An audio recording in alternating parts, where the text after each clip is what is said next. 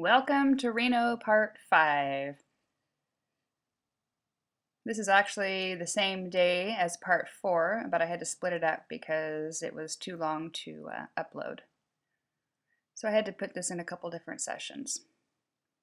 What I'm doing right now is that I've already taught him how to flex. I'm working on getting some movement beside him, and also with my hand is slapping the saddle. When he gives nice, I'll stop everything, including letting his face go. I start out small increments and go to bigger increments. When they move, make sure you don't stop your movement, because then you're releasing them when they're moving. So what you're doing is you're teaching them to move and be fearful. This is where a lot of people get into mistakes when they're training their horses. It's hard sometimes, especially when they're running and squirreling around, to stay with them, but you must stay with them and don't stop doing what you're doing when you're doing it. Only release everything when he's got all 4 feet planted, he's relaxed and soft. What you do on one side, you must do on the other side. Now he's worse on this side over here. So I've been doing a lot more groundwork on this side, getting him quieter over here and softer. So we're going to start out again just by flexing him. He wants to lay on that just a little bit. I'll bump him and get him to flex.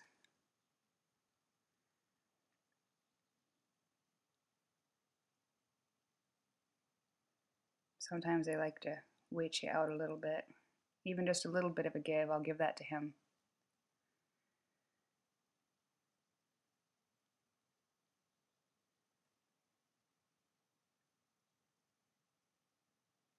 We're getting closer to our first ride, which is going to be pretty exciting.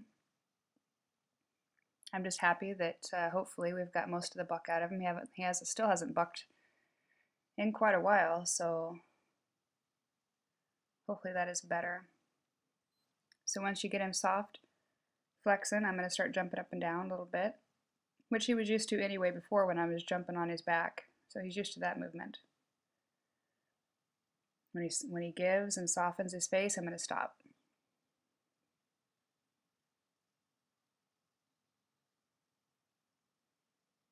Then you can add a little hand movement, slapping the back of the saddle. Remember, when they give, stop doing exactly everything you're doing instantly. That is the key to this whole thing. To release them when they're soft and relaxed and give. So my increments with my hand is going to get a little higher until I can go clear up there and make loud noises with the saddle. I like the fact that he's quiet, he's licking his lips, he's happy. I'm going to do the same thing. I'm going to bring his head around, jump up and down. I'm going to put a little weight in that saddle now, which he's never had before. So instead of just hopping on, I'm going to take and pull that saddle down and just start slowly and see how far you can get. Rub him for being good. He loves his eyes rubbed. You start rubbing his eyes, he falls asleep. So I'm going to hang on it until I can actually pull all my weight up, which is great. He loves his face rubbed. Easiest way to put a horse to sleep, start rubbing their face and their eyes. Horses love their eyes rubbed. I'm going to put the stirrup down about 4 or 5 notches so it's a little closer to the ground so I don't have to get clear up high on him. I'm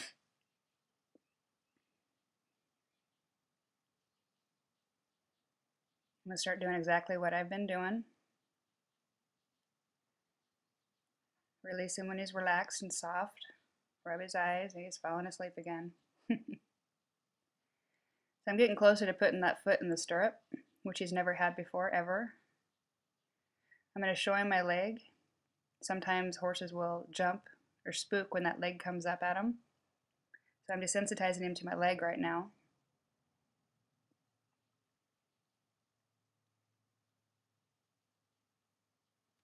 Now I'm going to relax, or let him be and relax a little bit.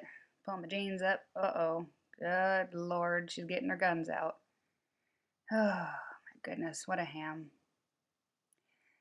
All right, here it goes. This is the first little, ready, up. Oh, done. See that first little step right there. You don't, ooh, my goodness, look at those guns. Start with just a little bit and then get down. Let him relax. And just build on that. A little bit more. Get down. Let him soften, relax his face. Keep everything quiet, simple, and repetitious with horses. Up, down, step up a little farther. Up a little farther. Good. No problems. Make him flex before I actually let him go. Do the foot up, jump, jump, then up. Oof, almost up above his head there. That's pretty good. He's getting to where he really likes all the rubbins. Jump, jump, and then go up. Oh, there we go. That was good. Nice. So I'm going to do the same thing on the other side that we just did. I'll let you guys listen to some music.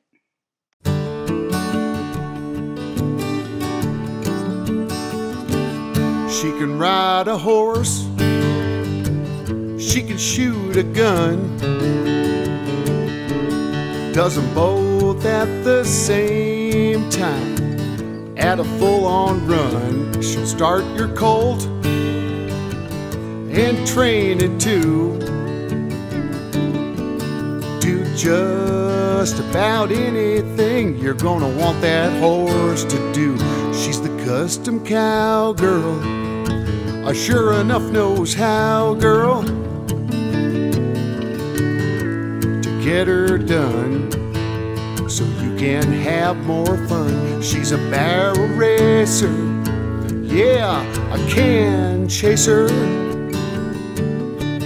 When she gets bucked off, she gets back on, hoping if it's hurting it won't last too long.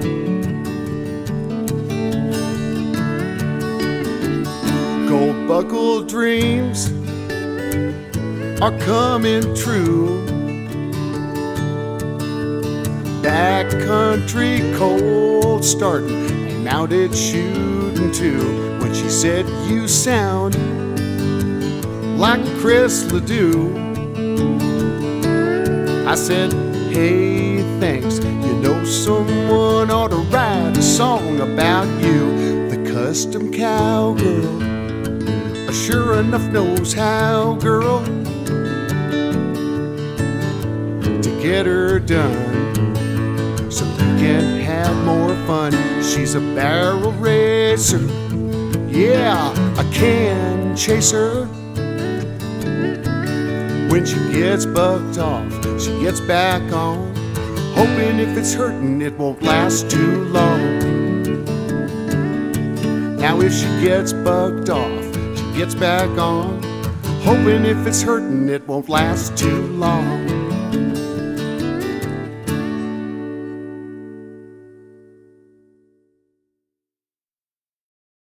Put those guns away. My goodness, girl. Well, we're getting closer and closer to being up above his head and taking our first ride. I hope you guys enjoyed that song. Pete Charles actually wrote and sang that song for me. You can check him out on Facebook. That's Pete Charles, amazing singer-songwriter. So we've done the same thing on this side as we did on the other side. We're doing small increments.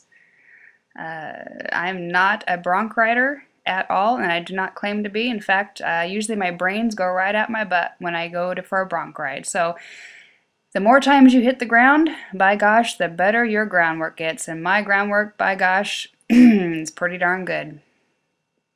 So we're getting closer. He's a lot more relaxed.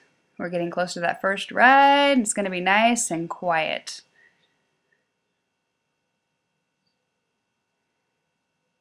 Oh, look at that.